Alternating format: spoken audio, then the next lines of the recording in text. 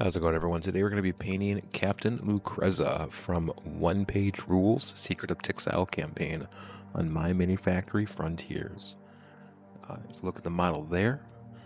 Today we're going to be using Da Vinci paint set from Two Thin Coats, as well as brushes from Chronicle cards, the Wolf and Sable. Yep, the paints and scheme lists up there.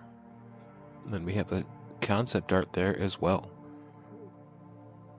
Starting off with Skeleton Legion, we're going to have all the armor panels. Don't forget the bird's wings as well. I did when I did it. I had to go back and do that, but not a big deal.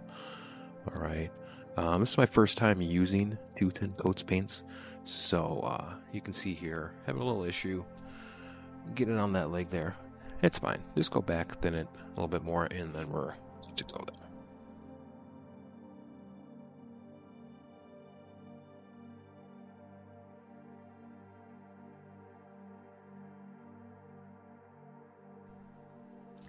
And there we are with all the armor panels taken care of. Bird's wings, good to go.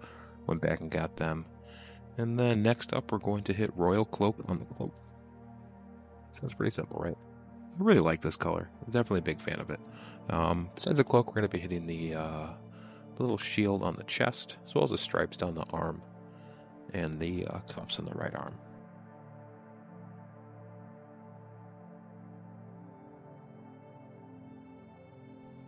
And there we are, all set with the cloak, and then the stripes and the cuff. Next up, we're going to have Curious Leather as the base coats for all of the browns on the model. So we're going to the boots, the straps across the front, shoulder armor, and then the tassels and the sword. We'll say that we are just going to be doing the base coat, wash, and then highlight on there.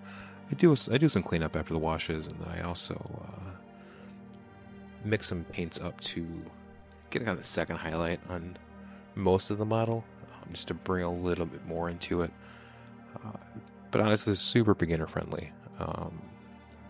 Anyone can paint like this, definitely, and it's a great place to start for newer painters. There we have the browns all set there.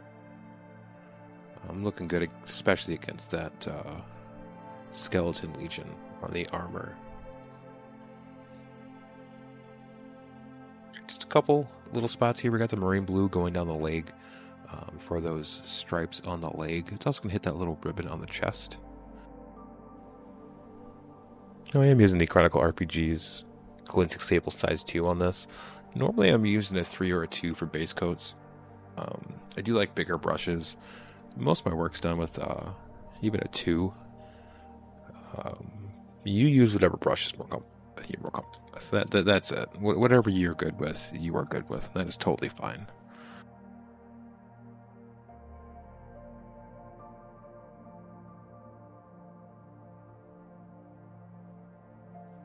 Alright, there we have these stripes and ribbon taken care of. And then next up, we're going to have Trooper White. Now, don't do what I do. You do the Trooper White before the stripes on the arm and the leg. Do the Trooper White, put the wash on there. That all done. And then go back and do the burgundy, do the blue. That's my advice. Anyway, you see me here, Chronicle RPG size 1 here for the Sable. Getting in between the stripes already painted. I will say the white covers extremely well. I was actually very happy with this one. And there we go. That's what it's going to look like. Don't forget the little ribbon. I did at first. Had to go back and do that.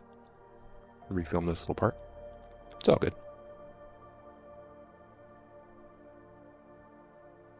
Now we're going to move on to the metallics. Alright, we're going to use Surcoat Silver for the legs, knee, sword, belt buckle. Forgot the chain around the back. Don't do that either. We've got the little strips on the hip plate. They're called falds, by the way. I learned that. I want to know what they were called, so I figured it out. I really do like this metallic. It covers very well. You can see there. Most parts here, I did not use 2 coats. No 2 thin coat for this. It was one.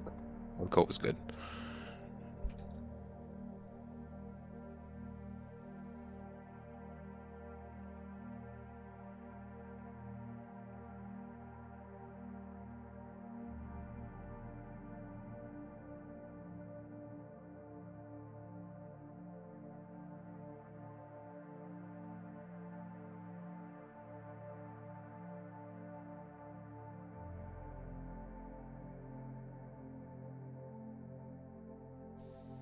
And with that, the metallic's going to be all finished up with the silver there. We're going to move on to the gold next. For that, we're going to be using Dragon's Gold. We got the pin on the chest, the fleur-de-lis on that little chest shield. We have some embellishments on the straps, bead on the sword tassel, gears on the sword handle. Just little bits here and there. There's not much gold on there. For the brush for the metallics, I switched over to the wolf bristle brushes. Did not want to use the Klinsky sables. Yes, wolf bristle brushes are still going to be natural bristle brushes. But they seem to work a little bit with the metallics, and they are honestly workhorses. Number 3 wolf bristle is what I do most of my base coats with usually. I switch over to the Klinsky sable on this one because I want to see how they handle the base coats. They do well. I'll probably use them in the future too. But yeah, I just use the wolf bristle brushes on there.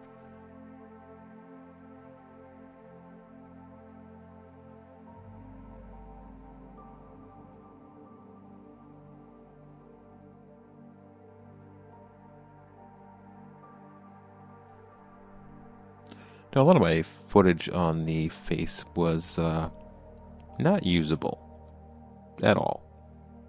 I didn't stay in frame. So, but we're going to use Paladin Flesh. Just over the whole face, back of the head.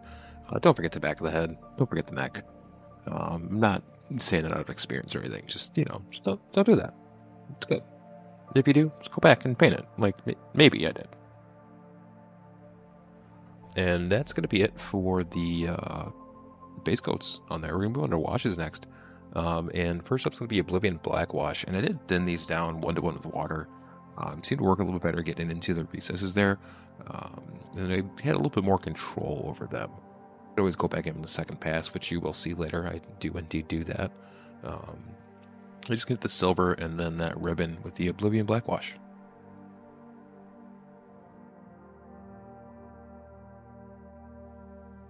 And then for everything else, we're going to be using the Battle Mud Wash.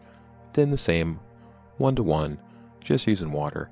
One thing I did notice, now I don't know if it's because I mixed it with water or not, but I did notice these dried extremely fast, which can be a great thing. It doesn't need to be anything at all. It's just a thing. Speaking to a couple of the people, they had the similar experience with them. So just take note of that. You want to finish off an area with the wash before you move on to the next one. Kind of think of it like like you would a contrast paint. Finish panel, move on to the next one.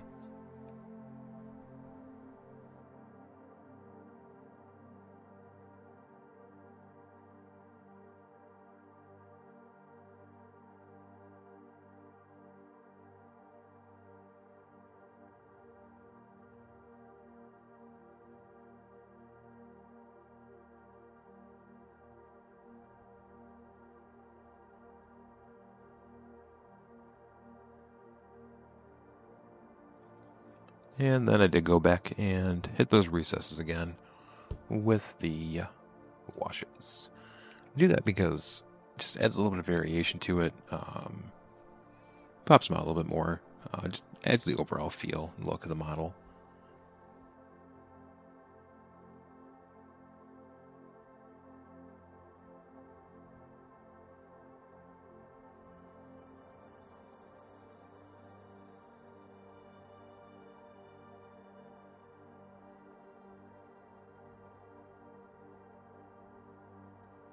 And then for the cloak, I just hit the deepest recesses on there. Hit the undersides, they're going to be in shadow. Darken them up a little bit to make the highlights pop out more later. Just the inner folds, nothing on the top.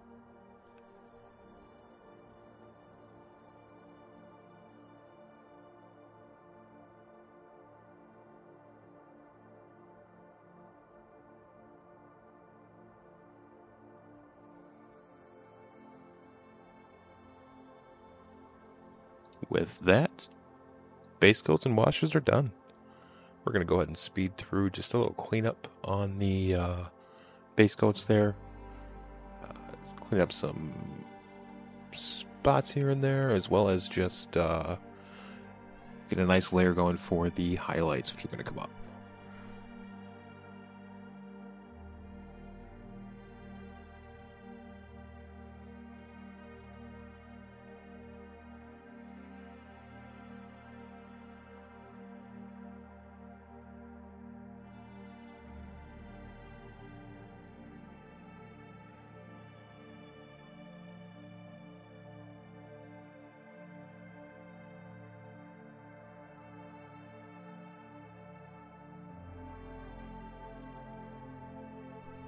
Then for the first layer of highlights on the armor, we're going to be using 50-50 mix of Skeleton Horde and Vampire Fang.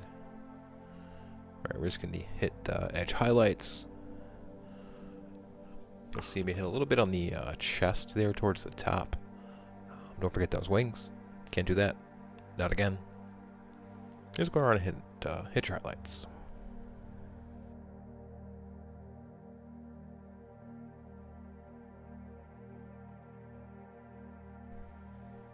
And I did make sure to get the wings. You can also see that just move the model. Put the model where you need it to get those highlights.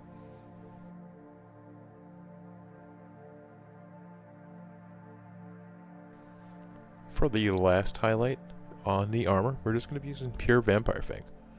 And that is just going to be edge highlights, upward facing edges.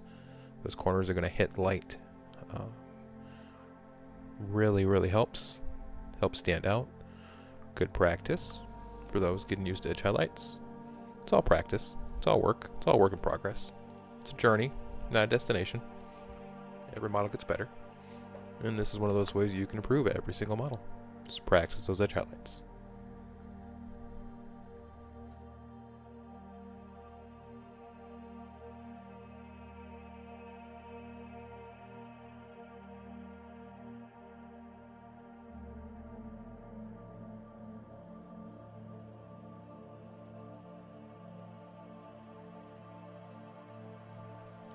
So in true tutorial fashion, someone, I don't know who, forgot to film part.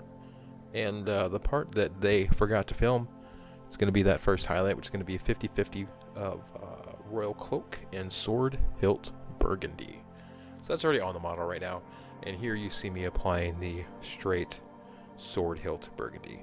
On the chest, we're doing those stripes down the arms, the cuff, and the chest on the shield.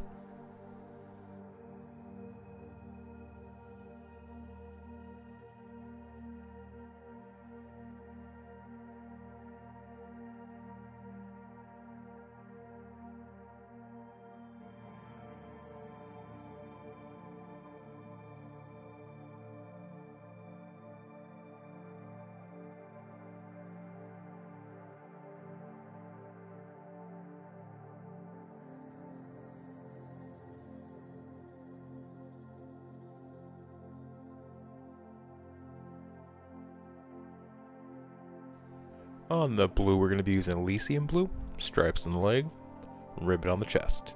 Just an edge highlight on the ribbon, make that pop out and stand out against the rest of the chest, and you'll be golden.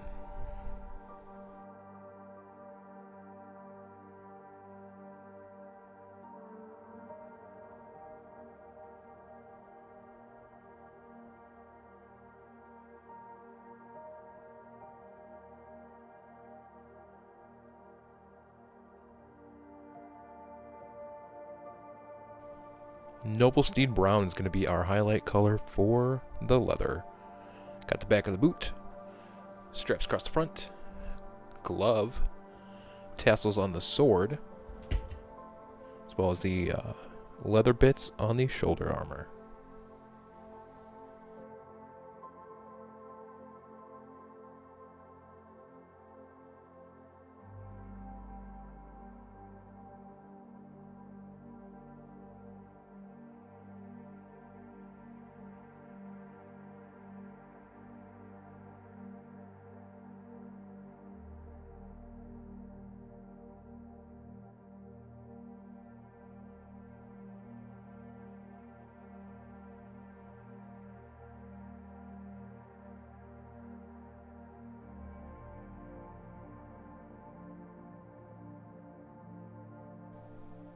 Mithril Blade is going to be the highlight for all the silver. So most places you want to just hit an edge highlight. You want to use the shape of the model, like you see me there on the little knee bolts, and just hit those edges. There are a few spots that you're going to want to hit. You can hit a little bit more. I believe I do more so on the heel of the right boot, and then the little inner portion of the little elbow buckler. Make it pop out more. Makes it look a little bit better. But if you don't like doing that, you don't have to. It is your model. You can paint it however you want to.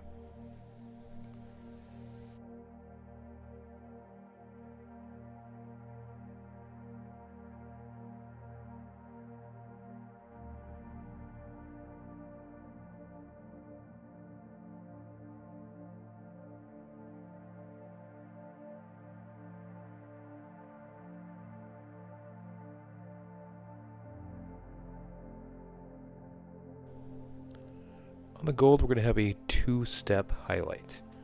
First one, you already did, and it's going to be the dragon gold on the cleanup after the wash. That is going to be your first highlight. Congratulations. You did it, you didn't even know. Unless I said it earlier. I might have. I don't know. Either way, you did it. Good job. Second one's going to be 50-50 of dragon's gold and mithril blade. It's going to just give a nice edge highlight, and that's all you're looking for now. You just want to pop those edges. You could go a step farther, mix a little bit more of that mithril blade, maybe a 2-part mithril blade, 1-part gold mix, and hit just the corners. Or you don't. It's up to you. We're going to have 3 highlights on the face, but it's pretty simple still. We're going to start with the 3-to-1 of paladin flesh and dwarf flesh. That's just 3 parts paladin flesh, 1 part dwarf flesh. After that, we're going to do a 1-to-1, and then lastly, just pure dwarf flesh. Each time, you're just going to hit a smaller and smaller area in there. You're going to follow the shape of the face, of the head, the back of the head, and just layer that in a smaller area each time. That's it. You do that, and you painted a decent looking face. At this point in time, I realized I needed to paint the eye patch. Yep. So I went back and did that eventually.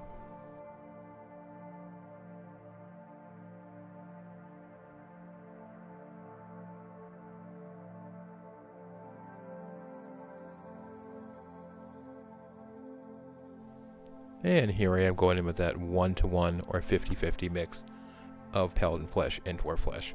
You see me start with the nose. It's a little bit too much. Dab it off real quick. It works. You see I'm highlighting a smaller area. I'm not forgetting the ear. I do that a lot. Proud of myself for that one. And just get your highlights in there. Just inside the first layer.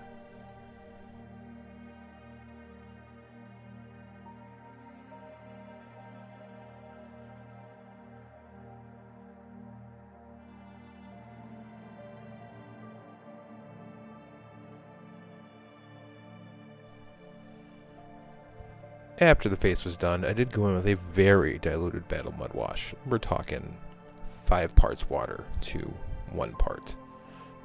Dry your brush off. Just a little bit on there. Just to smooth everything out. Get rid of those layer lines. And just pull it all together.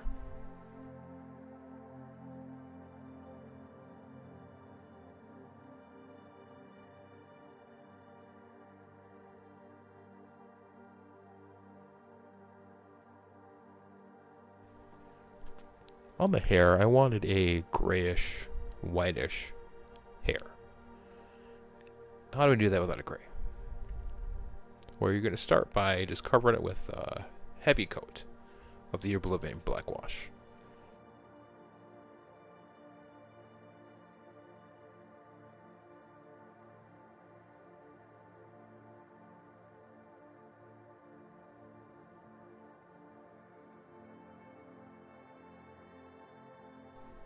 After that, you're going to take some pure Trooper White, and you're going to mix in some Oblivion black wash to thin it down. That's what you're going to use to thin it. What do you get? You get a good looking gray. Alright. And with that, you're going to go over, and you're just going to bring out some of those strands or chunks of hair that are in the model. You're going to leave the recesses black, and just bring out what's already on the model.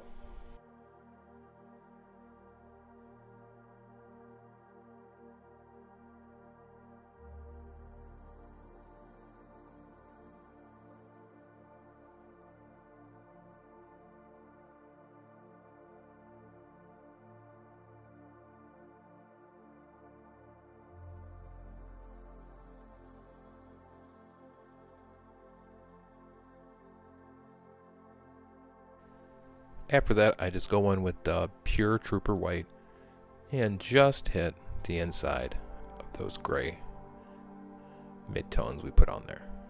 And got some pretty good looking gray hair with no gray and no black paint. Good job. Proud of you.